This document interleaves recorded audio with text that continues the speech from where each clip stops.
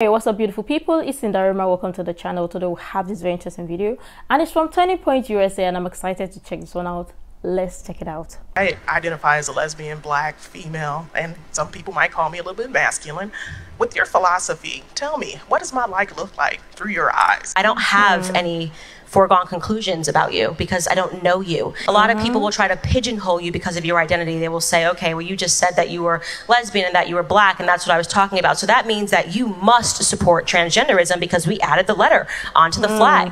That's wrong. I don't know you. I'd like to get to know you. I'd like to hear about your ideas. You know, people can become friends on the basis of who they actually are as individuals and not what society is demanding of you based on your sexual preference. Exactly. So I have no opinion of you other than the fact that you seemed really open-minded tonight and you were respectful. You stayed here. You showed up to hear me. I'm sure you didn't agree with everything, but I changed your mind on other things, and I think that that's absolutely heroic in today's society.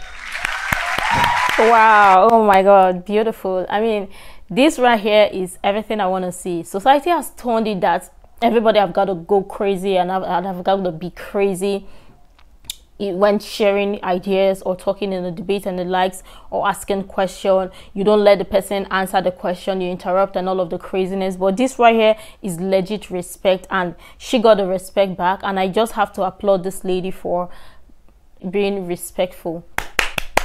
It speaks more volume to her character, and it goes to show that she has respect for herself. And it's crazy that we don't get to see more of this in this day and age. I mean, it's not like it doesn't exist, it does, but society has turned it that craziness is more allowed in the world as opposed to being normal, and it doesn't work that way. I don't even understand how we are now normalizing craziness and the level of disrespect towards one another. It don't make sense to me, and it will not. But yeah, let's check the comments to read what other people have got to say regarding this. Someone wrote, Candace Owens is so eloquent. I absolutely love hearing her speak. Indeed, she is. I love listening to Candace Owens and I've learned a lot from her. Someone wrote, what a novelty to opposing views, showing respect and actually listening to the other without interrupting. Absolutely true, very true, because society has now deemed it okay to be disrespectful, rude, and not acknowledge someone else's opinion, regardless of the fact that the both of you might completely have difference of opinion, but can also still respect each other's opinion, because we cannot always agree with each other. We can disagree to agree and come on a common ground to some topics or some subject matters, and that's how the world has been existing, and society wants to change that or make craziness a norm, which does not make sense.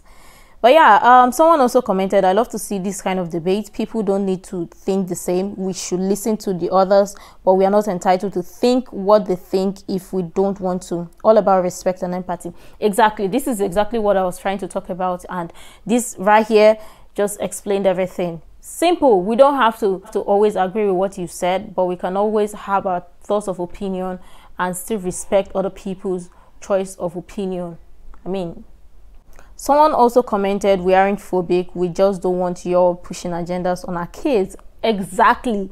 When it comes to putting this or imposing this on children, it becomes a problem. Other than that, you can run with whatever you want to do. The world will do just fine if people decide that work with their heads. Nobody cares. But the minute you start imposing that on children or on kids or on people to also do the same, then it becomes a problem. Someone commented, respect for this lady. This is how you discord. It's all about respect. Exactly. Respect, important. Someone commented, goosebumps with how the lady carries herself. Dignity and good manner are things we can all learn. Respect. Absolutely true. Absolutely true. Someone commented, see, this is how to conduct oneself in a Q&A forum. Not like those screaming Gen Zers who will cry at the top of a crumb. What? Oh my god. But actually, it's so crazy. But the fun fact is, we've got couple of Gen Zers who are very sensible, and it seems like lots of people would just want to act like children and live like children for the rest of their life, and I still will not understand how the world can be so messed up like that. Someone commented, great clip, seems like it should be common courtesy and how everyone should act. However, the left just want to label and divide everyone is sick. Glad to see open-minded people get the opportunity to see what true conservatives are all about. Exactly. Most likely the society just want to create like a divide between people or amongst people, when sometimes there isn't divide, but people just want to run with the narrative that, oh yes, we have to fulfill the societal statistics or the societal data, when you don't always have to fulfill it or be in that light. But all the same, let me know what your thoughts are in the comment down below. This right here was filled with so much respect, and I loved this interaction so far. I really love your thoughts and your contribution in the comment down below. You can share all the useful information you think might be really helpful. And until next time, see you in the next video.